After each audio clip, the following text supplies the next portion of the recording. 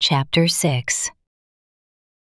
Let as many servants as are under the yoke count their own masters worthy of all honor, that the name of God and his doctrine be not blasphemed. And they that have believing masters, let them not despise them, because they are brethren, but rather do them service, because they are faithful and beloved, partakers of the benefit. These things teach and exhort. If any man teach otherwise, and consent not to wholesome words, even the words of our Lord Jesus Christ, and to the doctrine which is according to godliness, he is proud, knowing nothing, but doting about questions and strifes of words, whereof cometh envy, strife, railings, evil surmisings, perverse disputings of men of corrupt minds, and destitute of the truth, supposing that gain is godliness. From such withdraw thyself. But godliness with contentment is great gain. For we brought nothing into this world, and it is certain we can carry nothing out. And having food and raiment, let us be therewith content. But they that will be rich fall into temptation and a snare, and into many foolish and hurtful lusts, which drown men in destruction and perdition. For the love of money is the root of all evil, which while some coveted after, they have erred from the faith, and pierced themselves through with many sorrows. But thou, O man of God, flee these things, and follow after righteousness, godliness, faith, love, patience, meekness. Fight the good fight of faith. Lay hold on eternal life, whereunto thou art also called, and hast professed a good profession before many witnesses.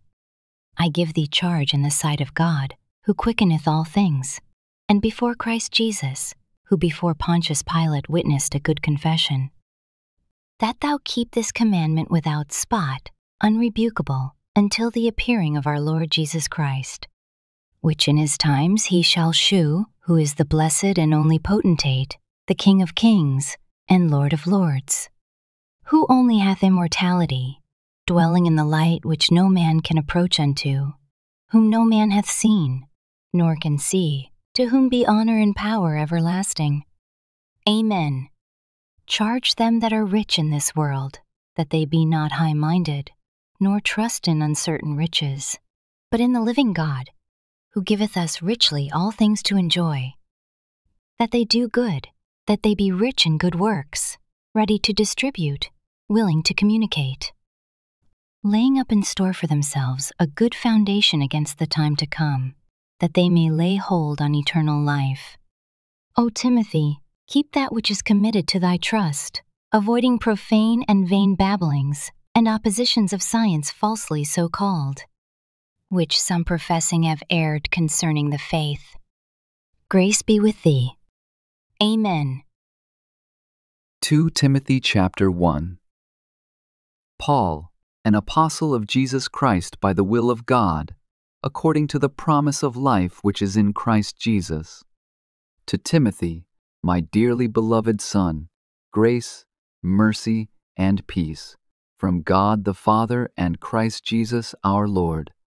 I thank God, whom I serve from my forefathers with pure conscience, that without ceasing I have remembrance of thee in my prayers night and day, greatly desiring to see thee, being mindful of thy tears, that I may be filled with joy.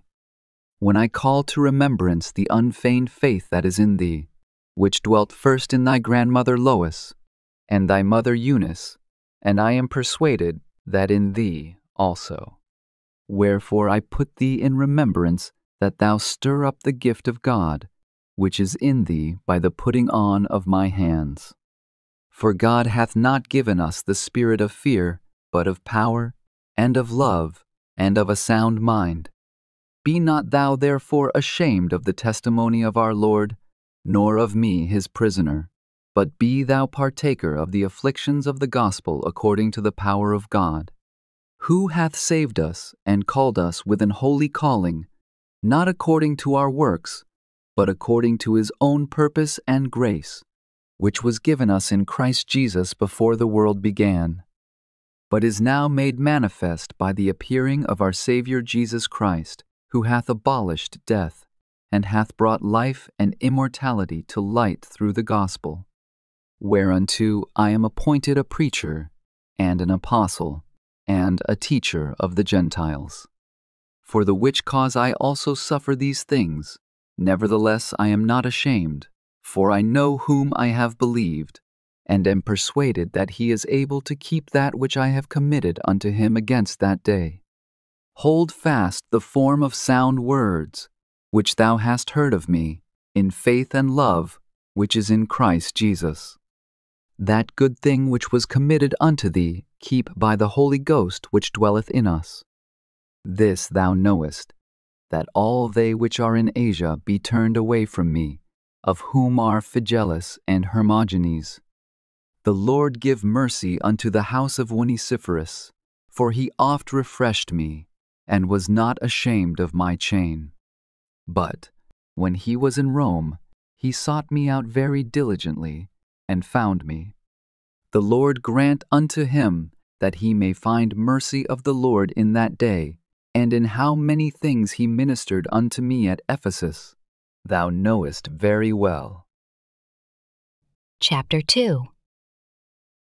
Thou therefore, my son, be strong in the grace that is in Christ Jesus. And the things that thou hast heard of me among many witnesses, the same commit thou to faithful men, who shall be able to teach others also. Thou therefore endure hardness, as a good soldier of Jesus Christ.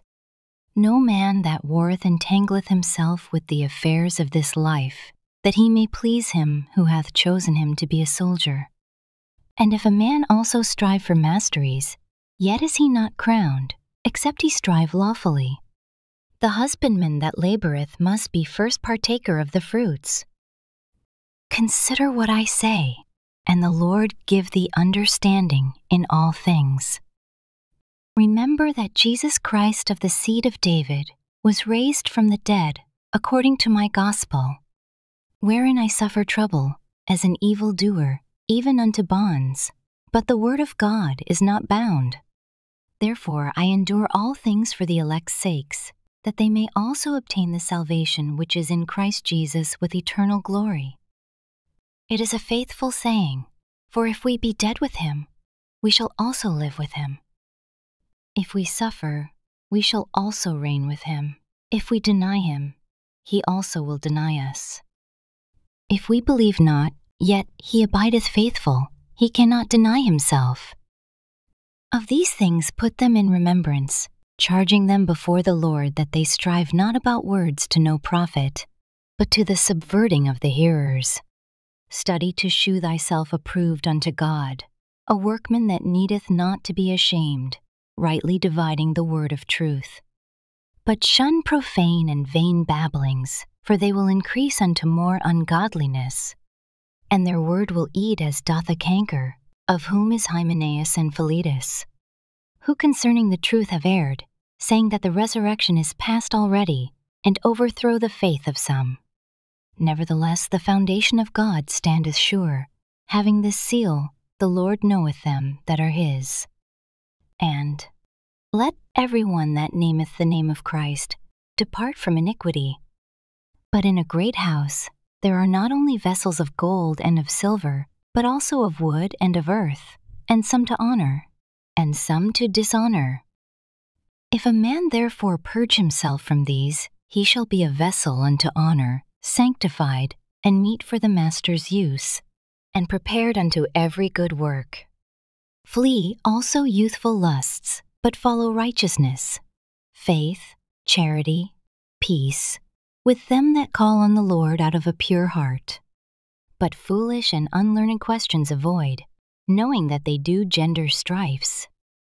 And the servant of the Lord must not strive, but be gentle unto all men, apt to teach, patient, in meekness instructing those that oppose themselves, if God peradventure will give them repentance to the acknowledging of the truth, and that they may recover themselves out of the snare of the devil, who are taken captive by him at his will. Chapter 3. This know also, that in the last days perilous times shall come. For men shall be lovers of their own selves, covetous, boasters, proud, blasphemers, disobedient to parents, unthankful, unholy, without natural affection, truce breakers, false accusers, incontinent, fierce, despisers of those that are good, traitors, heady, high-minded, lovers of pleasures more than lovers of God, having a form of godliness, but denying the power thereof, from such turn away. For of this sort are they which creep into houses, and lead captive silly women laden with sins, led away with divers lusts, ever learning, and never able to come to the knowledge of the truth. Now as Jannes and Jambres withstood Moses, so do these also resist the truth, men of corrupt minds, reprobate concerning the faith. But they shall proceed no further, for their folly shall be manifest unto all men, as theirs also was. But thou hast fully known my doctrine, manner of life, purpose, faith, long-suffering, charity, patience, persecutions, afflictions, which came unto me at Antioch, at Iconium, at Lystra, what persecutions I endured, but out of them all the Lord delivered me. Yea, and all that will live godly in Christ Jesus shall suffer persecution. But evil men and seducers shall wax worse and worse, deceiving and being deceived. But continue thou in the things which thou hast learned and hast been assured of, knowing of whom thou hast learned them, and that from a child thou hast known the holy Scriptures, which are able to make thee wise unto salvation through faith which is in Christ Jesus. All Scripture is given by inspiration of God, and is profitable for doctrine, for reproof, for correction, for instruction in righteousness, that the man of God may be perfect, thoroughly furnished unto all good works. Chapter 4. I charge thee therefore before God and the Lord Jesus Christ, who shall judge the quick and the dead at his appearing and his kingdom. Preach the word, be instant in season, out of season, reprove, rebuke, exhort with all long-suffering and doctrine. For the time will come when they will not endure sound doctrine, but after their own lusts shall they heap to themselves teachers, having itching ears. And they shall turn away their ears from the truth, and shall be turned unto fables. But watch thou in all things, endure afflictions, do the work of an evangelist, make full proof of thy ministry. For I am now ready to be offered, and the time of my departure is at hand. I have fought a good fight, I have finished my course, I have kept the faith. Henceforth there is laid up for me a crown of righteousness, which the Lord, the righteous judge, shall give me at that day, and not to me only, but unto all them also that love his appearing. Do thy diligence to come shortly unto me. For Demas hath forsaken me, having loved this present world, and is departed unto Thessalonica, Crescens to Galatia, Titus unto Dalmatia. Only Luke is with me. Take Mark, and bring him with thee, for he is profitable to me for the ministry. And Tychicus have I sent to Ephesus. The cloak that I left at Troas with Carpus, when thou comest, bring with thee, and the books, but especially the parchments. Alexander the coppersmith did me much evil. The Lord reward him according to his works. Of whom be thou ware also, for he hath greatly withstood our words. At my first answer no man stood with me, but all men forsook me. I pray God that it may not be laid to their charge. Notwithstanding the Lord stood with me, and strengthened me, that by me the preaching might be fully known, and that all the Gentiles might hear, and I was delivered out of the mouth of the lion. And the Lord shall deliver me from every evil work, and will preserve me unto his heavenly kingdom, to whom be glory for ever and ever. Amen. Salute Prisca and Aquila, and the household of Onesiphorus. Erastus abode at Corinth, but Trophimus have I left at Miletum sick. Do thy diligence to come before winter. Eubulus greeteth thee, and Pudens, and Linus, and Claudia, and all the brethren.